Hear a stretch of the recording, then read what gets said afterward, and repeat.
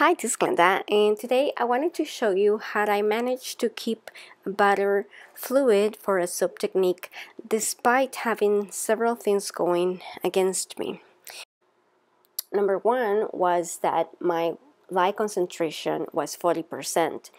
This means that I have little water in the soap.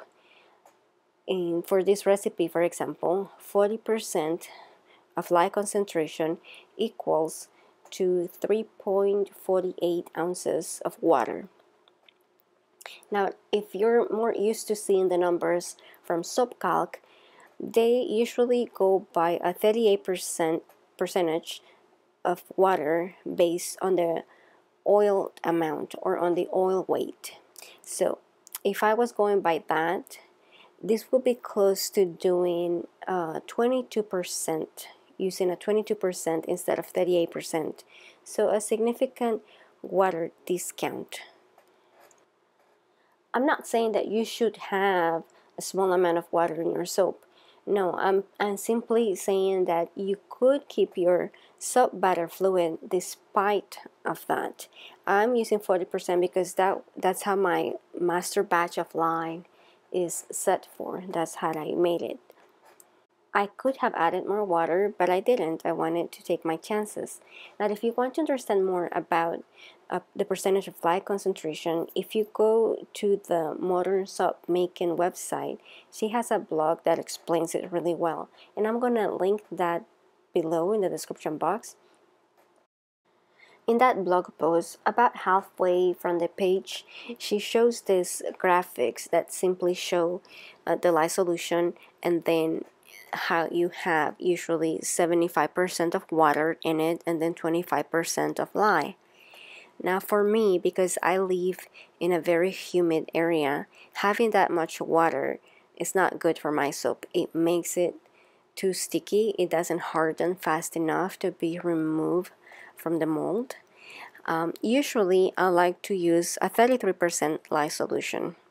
It's a good balance because it allows you to do some swirls, do some design, but still it sets up faster. But lately I've been moving to doing a 40% lye solution, and she warns you that a stronger lye solution is going to trace more quickly.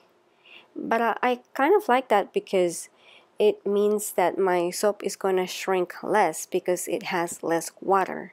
So during the cure time, the cure time is also going to be reduced slightly because there is not so much water to be lost.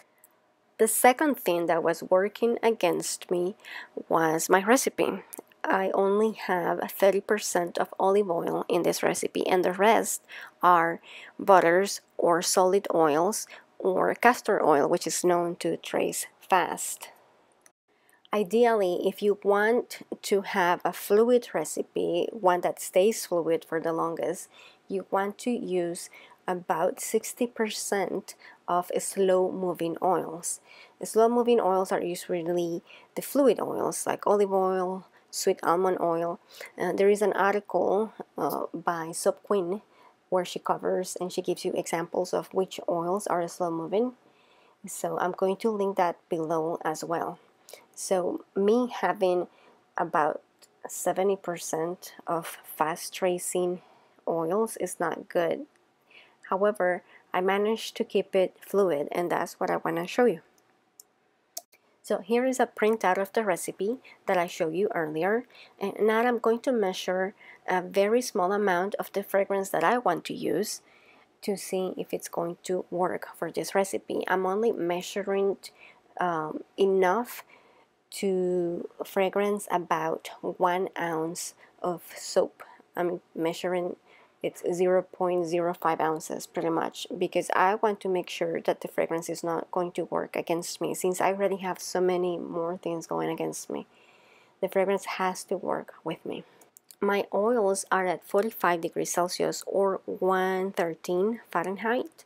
Usually they tell you keep your oils at room temperature if you want them to stay fluid. Now my lye water solution, it's at room temperature. It's 26 Celsius or usually about 76 Fahrenheit. But I don't keep my oils at room temperature because I have too many solid oils. And if I kept them at room temperature, I will get false trace. And I want to avoid that. And I will also get stearic acid spots. So the first thing that I'm going to do to keep it moving slow is that I'm barely going to use the stick blender. I'm mostly going to use the spatula to incorporate the lye water solution with the oils. And when I do use the stick blender, it's just going to be just for a little bit. I left this blend alone for about 3 minutes while I went to look for another backup fragrance in case the one that I have doesn't work out.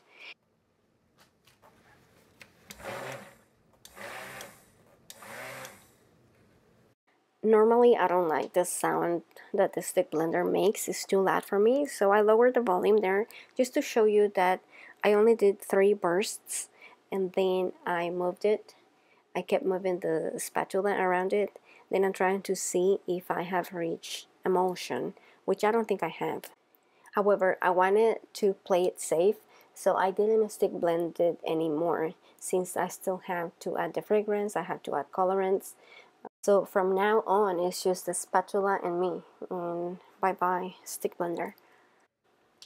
So now I'm going to add 1 ounce of soap butter into the cup that has the 0.05 ounces of fragrance, the one that I wanted to use, just to test it and see how it's going to behave. I'm going to stir it in, and then I'm going to let it sit for about couple minutes, 2 minutes, to see how it does. Now at this point, I'm not even sure that my oils and my lye water solution have emulsified, so I'm just stirring them. So if they haven't reached emulsion yet, it should be fine to leave it there. The fragrance that I was testing was Candy Cane from Make Your Own. The label has faded, so you can't see it. But after stirring both the containers, I just walked away and I came back 2 minutes later. It's been 2 minutes. My main blend is still at emulsion phase. And the fragrance one is at trace, which means it's probably not the best fragrance for this technique, because I need a fragrance that won't do anything to it. So it's been about 5 minutes. My soap's still at emulsion, and this is at trace for sure. So I'm gonna use yuzu instead. It's supposed to behave well, and it's a lot of citrus, so I think it's true. Most citrus fragrance oils do behave well as long as they don't have a spice in the blend. I like to look at the description of the fragrance and also read the reviews, and I look for words that said decelerating or slows trace, or this one is good for intricate designs or intricate swirls, because then I know that those fragrances are going to play nice. They're going to behave well with my soap. And I try to read the reviews more than the fragrance description, because usually the fragrance description, if the manufacturer or the retailer has tested the fragrance, they have done it with a soap recipe that is nothing like mine. Usually they have tested it with a recipe that has 50 to 70% of olive oil or any other slow moving oil. So of course it's going to behave well with a recipe like that. But because it's not similar to mine, it doesn't tell me anything of what to expect for my soaps. Now I pour 1 layer at the bottom when I remember that I needed to transfer it to smaller cups. I was stirring it to see if it was at light trace yet, and it wasn't. It was still just at emulsion phase, which for this technique it should work. And I do have a pencil underneath the mold that I will alternate between pouring. The purpose of the cup is just to ensure that I pour the same amount of soap on each layer. I believe some people weigh the amounts or separated it ahead of time. I didn't do that. I just separated it before each pour. Overall, this was a very messy process, and I'm not fond of the technique, so I don't think I'm gonna try it again. Besides, I didn't get a lot of success from it. However, I was happy that the soap batter stayed fluid throughout, or enough for me to be able to achieve it. It took me about 8 minutes to finish pouring and filling the whole mold, and so during that time it did stay fluid.